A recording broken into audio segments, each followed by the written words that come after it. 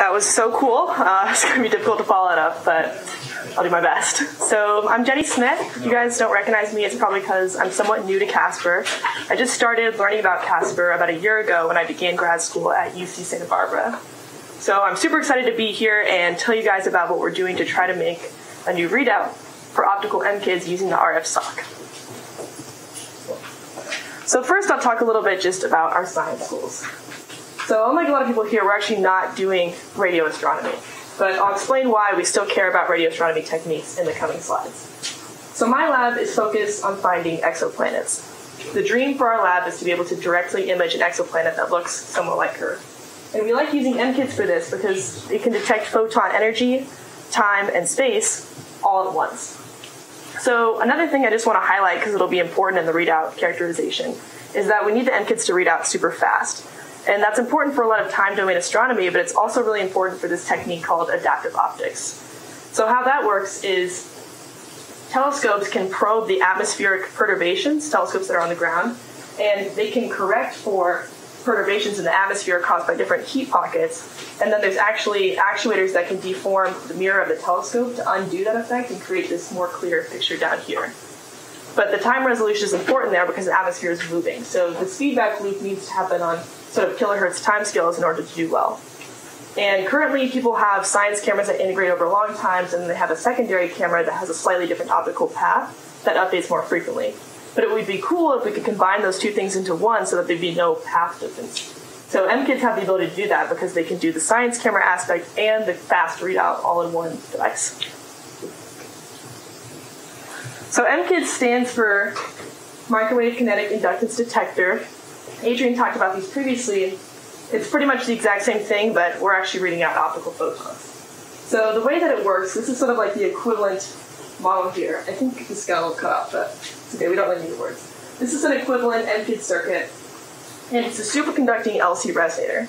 So what happens is a photon comes in, strikes the inductor, and then it breaks Cooper pairs, which changes the inductor of the inductance. And that ends up changing the resonance frequency of the whole circuit.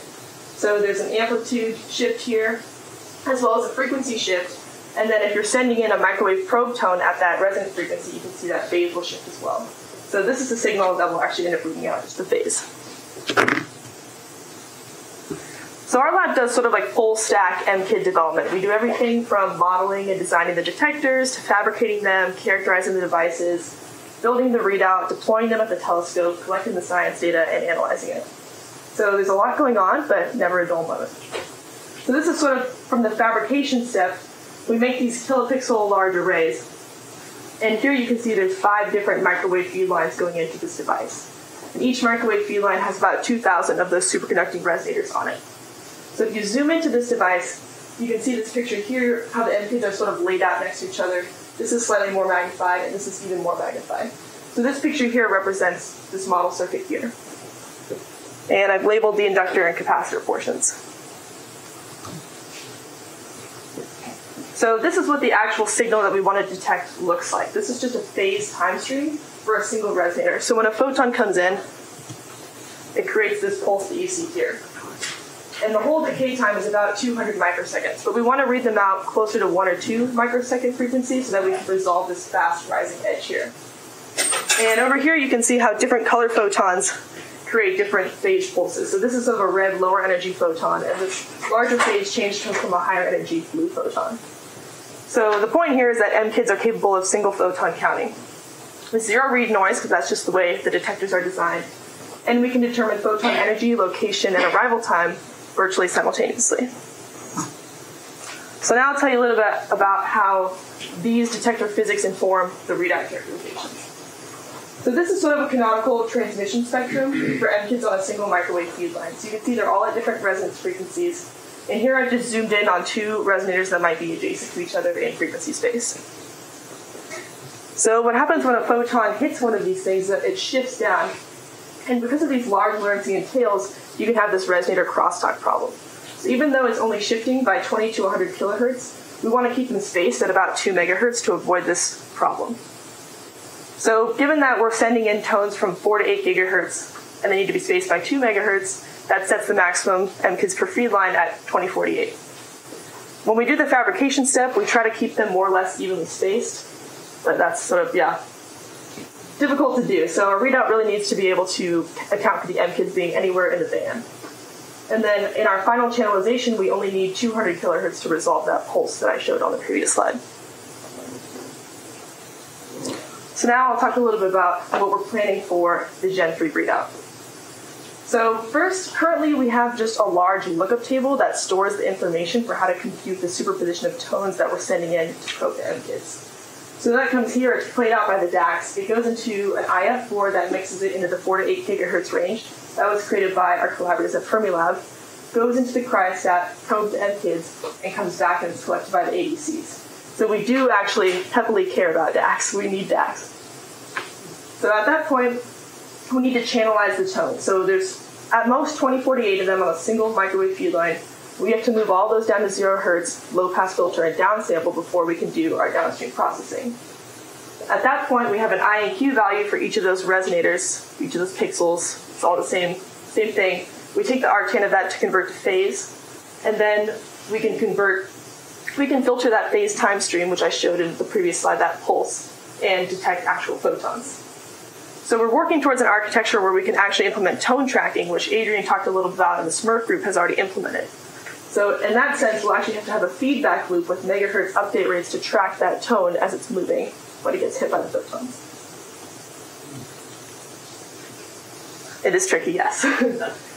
So currently, we do our channelization in 2 stages, and we're probably going to propagate this architecture to the Gen 3 readout. So the reason why we have to do that is because if you just do a large FFT in the onset, you sacrifice timing resolution. So in order to be able to resolve as close as we can to when the photon hit the detector, we can't do a super large FFT, because the bin sample rate goes down the more bins there are.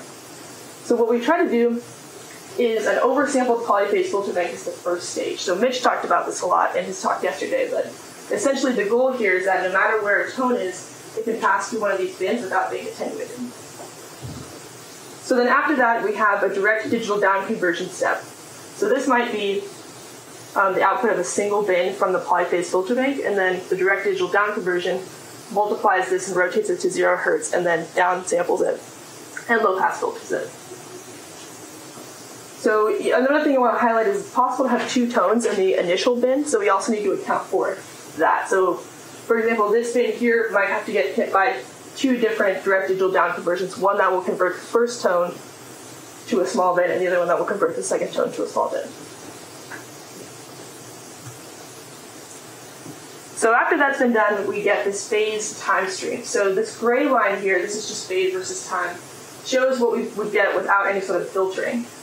And then in the lab, before we actually deploy this, we shine intermediate light photons on the detectors, and we form this sort of average pulse for every single detector.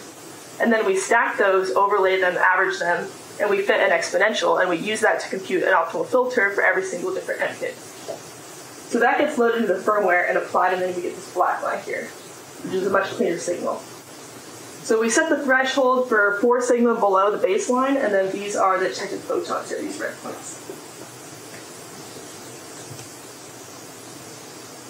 So going forward, we are hoping to migrate our design from Roach 2s to the RF sock. And one of the main reasons why we want to do that is because of the low power. So we're shooting to fly the new MKID readout on a balloon mission September 2020. So in the upper atmosphere, there's not very much air, so you can't convectively cool your electronics. So we're concerned about the heat load, and also if it's too power hungry, we're going to have to fly a bunch of additional batteries in the balloon, which is also difficult. So to try to make MKIDs more appropriate for spaceflight, we need to migrate to the RF sock. So here's some of the tools we're thinking about using. We've also been thinking about Casper tools and potentially integrating our firmware to Casper after we develop it. So yeah, I think I'll end there. And I just want to say thank you to some of our sponsors. I mentioned Fermilab designed our IF board. Xilinx donated one of our RF socks. NASA funds like basically the whole lab. And obviously you all at Casper have been so helpful this whole conference. And we've really gotten so much good information here, and are super excited to work with you all going forward.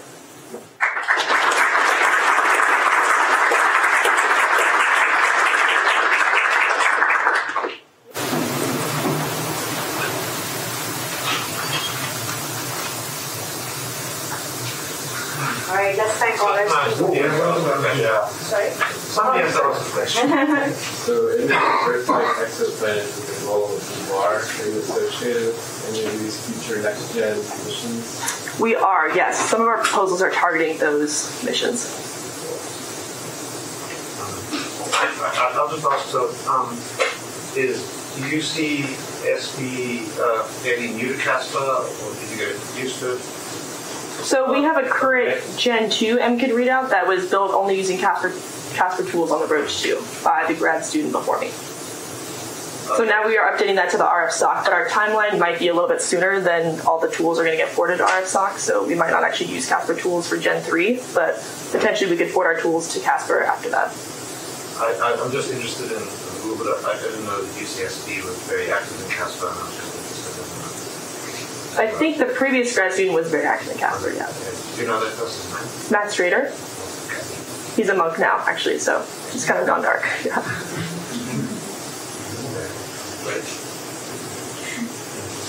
Right. Let's thank all our speakers for this.